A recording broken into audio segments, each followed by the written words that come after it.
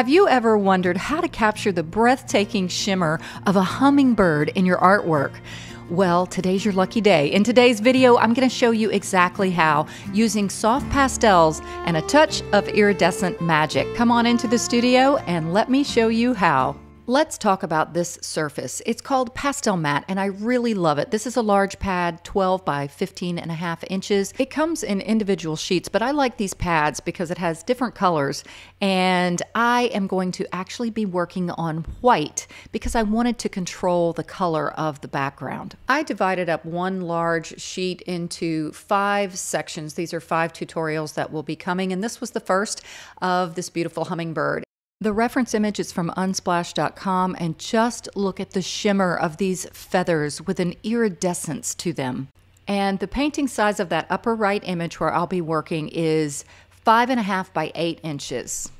Now, I am going to create a really soft and moody underpainting. The reason I chose the white surface is I wanted to tone this my own color, and I loved some of the soft, muted colors in the reference image. And I'm just going to be using water and a brush. This is a really nice watercolor brush to create this background effect. Now, I am speeding it up here on the Monet Cafe version of this lesson, but if you're a patron of mine on my Patreon page, I have the full tutorial of this lesson with everything in slower speeds to watch the underpainting come to life. But basically what you're seeing in this speed version is me literally turning these soft pastels into paint. So you can wet pastels and create these nice soft effects by blending them. Make sure to use a water-friendly surface. And I am showing just my little sketch of my hummingbird. This is a neat little trick that I do. Again, on my Patreon page, I describe exactly how I do it. But basically, I get a little sketch on the back side of my reference image, and I burnish it onto my drawing surface or painting surface. I don't always work this way. I prefer freehand sketching, but again, I had 5 paintings I had to complete. This is a really fast and easy way to transfer an image. So I am using a pastel pencil. This is just a brown pastel pencil, and it's the same one that I used to get the sketch on the back of the reference image. And I'm not trying to exactly recreate this bird. I am just getting in the essential elements. I want this bird to feel light and airy, not over detailed and heavy and stiff. And this is just my roadmap or my guide to getting in the correct anatomy for this bird. Now, you guys, if you've been on my channel long, you know I love impressionism and things being loose and free. But when it comes to animals or people portraits, there are elements you do just need to get right. And I wanted to make sure I got things accurate. And now just a quick little station break before continuing. Would you please go ahead and like this video? It really helps YouTube to share this video more often, and comment. I love to hear from you, and by all means subscribe to this channel if you haven't already. Also, I would love for you to become part of my Patreon family. Not only do you support this channel for only $5 a month, but you literally unlock hundreds of videos with the real-time content and full commentary, and I just love to have you as part of our family. Plus, I get to see your work. It's a great place. Now, I'm going to be adding to this nice muted background. These are some of the colors that I'm using, and I noticed in the reference image that there was some beautiful blues of the sky peeking through, and a little hint of turquoise, and even some of the greens from some of the branches that are far away. We've got a perspective of depth here. Notice that the the leaves in the foreground are the closest to you, so they have more detail. Then gradually things get less detailed, more blurry, more neutral in the distance. And you can see the initial pastel portion where I wet it and blended it served as a perfect kind of warmth behind these colors that I'm adding. I had a video not long ago where I talked about just the pastel technique of layering and how important it is to layer colors and values and elements to create that feeling of depth. Now, this is just a chamois cloth that I'm using to blend with, and a chamois cloth is just one of those sheets you use to or cloths you use to dry your car with. They used to market it that way. But I find on Pastelmat, this surface, it works so great to soften and blend pastels. All right, I am ready to paint this hummingbird. Isn't it lovely? I mean, God's creation is just so magnificent. And I can't wait to get to the iridescent portion, but I first got to get down some of the basic colors and values. This is a little set of purples that I've accumulated. The head portion of the bird is quite dark, so I wanted to get enough of the darker purples. The first two that I've chosen here are Terry Ludwig pastels, and this is also a Terry Ludwig pastel. And there were some lighter purples as well. So I got down those 3 values to get started. And I got one that was a little bit sharper on the end because this is a small little image for me to paint with these big chunky pastels. So it's going to take some finesse. I'll show you a little trick of how I do that. You could probably also see there is a beautiful hint of pink in that hummingbird's head. And I found one of the most brilliant pinks is in this Jack Richardson set of hand-rolled pastels. It's the Landscape 40 set. Isn't this pink just gorgeous? So I thought it was the perfect pink. You see those little hints of pink in there? So my goal is to layer some of the purple elements down first and then add the pink. These are some of the colors in the foreground branches and leaves that I'll be creating. Notice there's a beautiful combination of warm and cool greens, and these looked almost like eucalyptus leaves, and so those are some of the greens I chose. This little sagey green was perfect for some of the underpainting part of the hummingbird, that beautiful yellow, this nice little kind of tan warm color, and also a little salmony color. These are the colors I'm going to use for the breast, the initial layers of the breast of this bird. So this sagey color pastel is a nice middle value, and I found it was good for just getting in those values that aren't too dark and aren't too light. Now, if you're new to pastel painting or painting in general, and you kind of like an impressionistic style, resist the urge to paint like a paint by number. We're not filling in little colors next to each other. We're layering in colors on top of each other. That's how it really works in nature. Colors are always bouncing off of and influencing each other. And so it's this beautiful layering technique. So my goal of this bird is first to do, much like I talk about with a landscape painting, it's to block in my main colors and values, just keeping it very loose, a little sketchy. I am making kind of directional marks because I know that breast is kind of curving towards the viewer. So I do try to make marks that accentuate that. And I'm not at all concerned right now of getting in all of the little details. You can see on his little breast down at the bottom when I pull the image in closer, there's a lot of little details. If we were to zoom in with a magnifying glass, we'd see there's all these little curved feathers. They appear to have a little dot in the center of each one. I'm not going to try to represent that way because that's not how we view things in life. We look at main elements like the eyes and the beak and some of the colors. And if you try to detail everything, all of a sudden your paintings are going to become very artificial, almost pasted on. So we want to really balance the things that we bring focal interest to, and it doesn't need to be everywhere.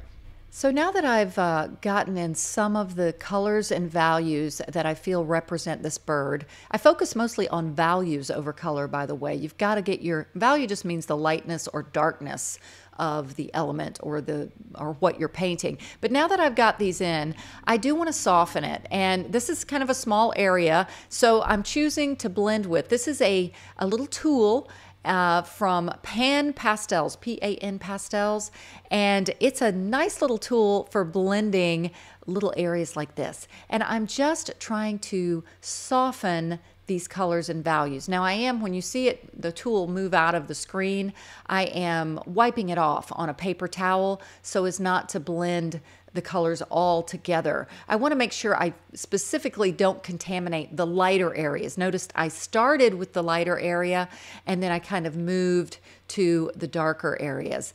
And this is just going to really just give that nice, soft, blurry, out of focus feeling to this.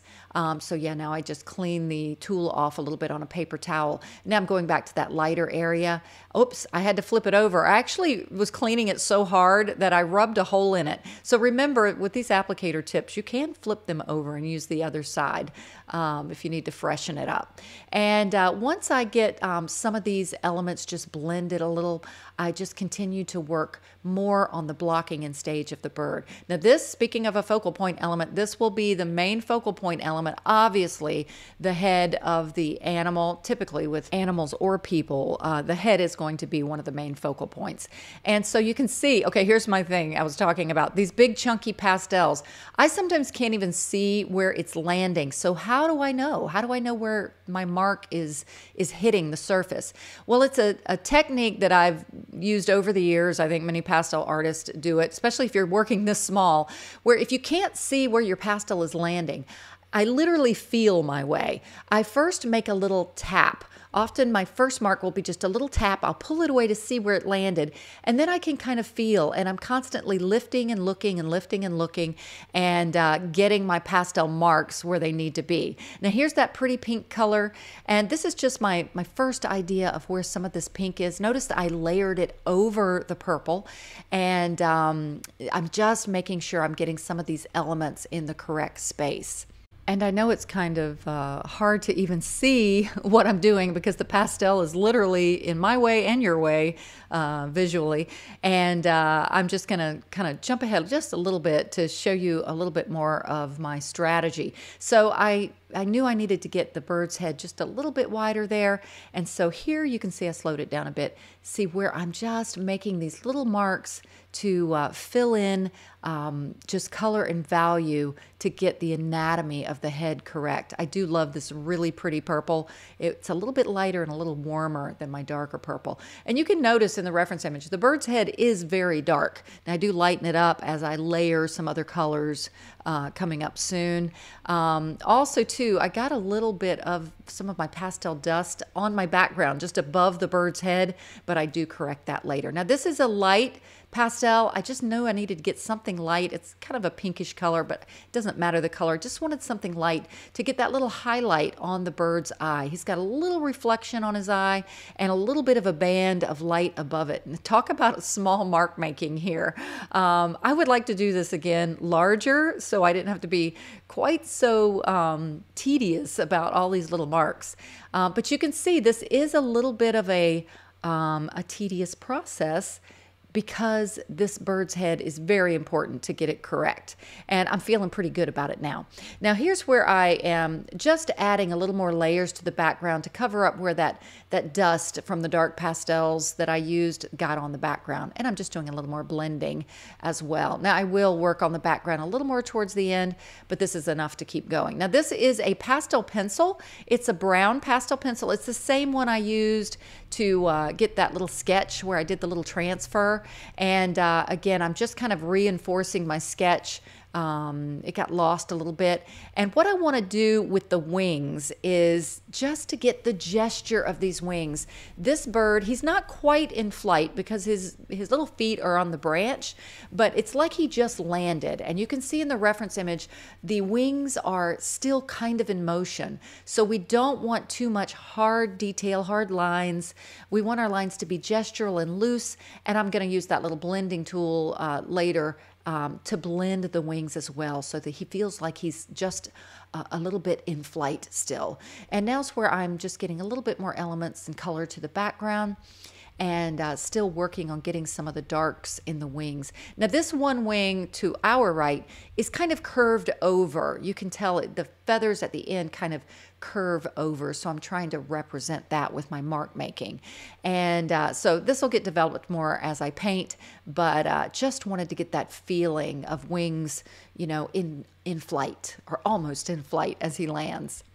And now let's zoom in once more and check out layering some of these beautiful pinks again. So now I'm going to get a little more